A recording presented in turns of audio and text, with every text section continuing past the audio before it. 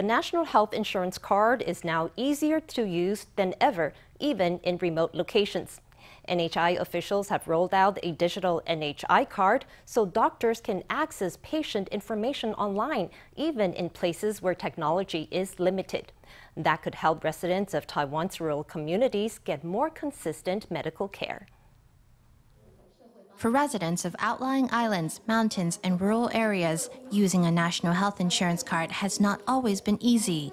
Problems with data connection can impact patient care rights, with some doctors unable to access cloud-based data. But now, using a phone and a virtual NHI card, all those problems are gone.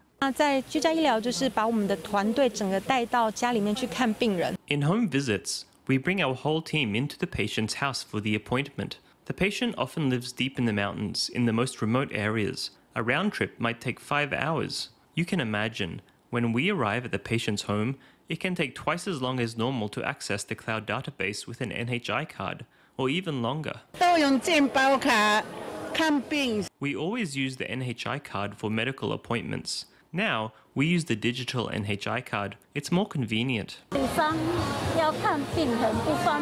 For example, if it's hard to have an appointment, now we have the digital NHI card, which is more convenient. NHI officials have made a special tour of rural areas to promote the service, encouraging residents of small villages to set up the digital card and showing them how to use it.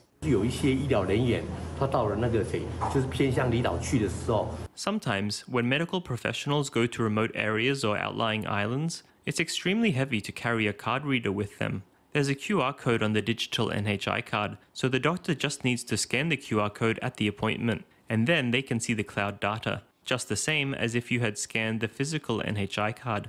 In the post-COVID era, NHI officials hope digital technology can extend medical access for remote areas, offering more home visits, remote care, and online appointments.